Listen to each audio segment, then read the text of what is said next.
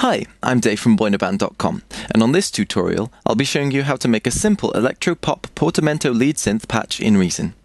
This will be a quick tutorial since it's a pretty basic patch. We'll be using Thor and an MClass Equalizer just to bring out that high end. Okay, let's begin. So, this is the beat we've got.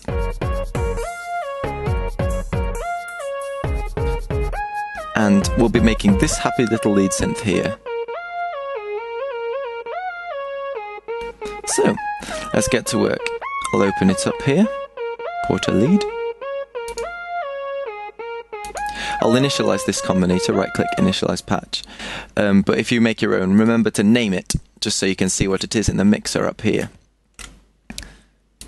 Okay, inside the combinator, right-click and create Thor Polysonic Synthesizer. Right-click and initialize Thor, and click Show Programmer to open it up.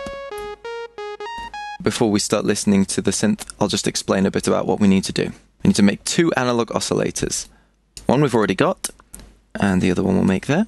And make one a square wave and one a sine wave. Now if we click 2 to run the second oscillator through, and play it so we can see what we've got, you can see the tone is almost there already.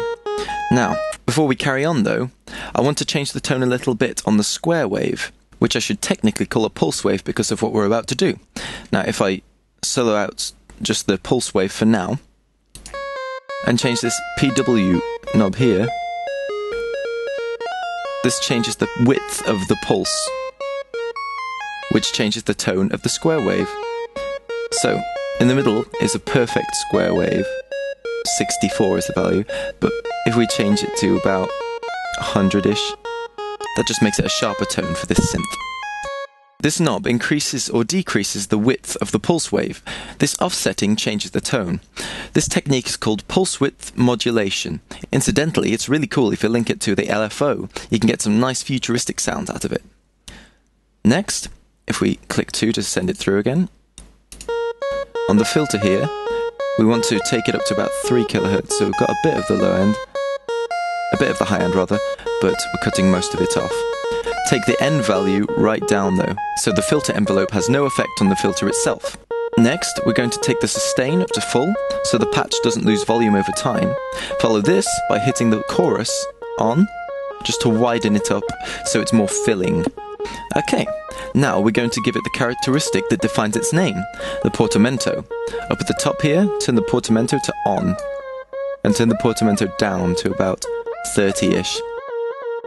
This makes the notes slide between each other. The higher the value, the longer it takes to slide from one note to the next.